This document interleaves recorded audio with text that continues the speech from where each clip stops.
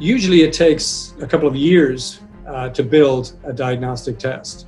We knew, though, that we didn't have that kind of time to develop a test to meet the needs of this pandemic. In the beginning of the projects, we have a very little information with what's available in public domain.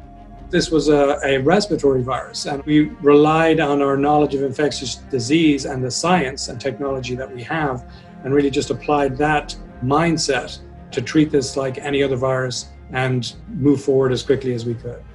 Getting samples that we could use to develop the molecular test was really challenging, mostly because there just weren't very many cases in the United States, and we weren't able to bring in samples from other parts of the world. The FDA was adapting and helping industry to bring reliable tests forward. Once the first sequence became publicly available, we had a team in place, and as soon as we had that, we literally built a test from a single sequence.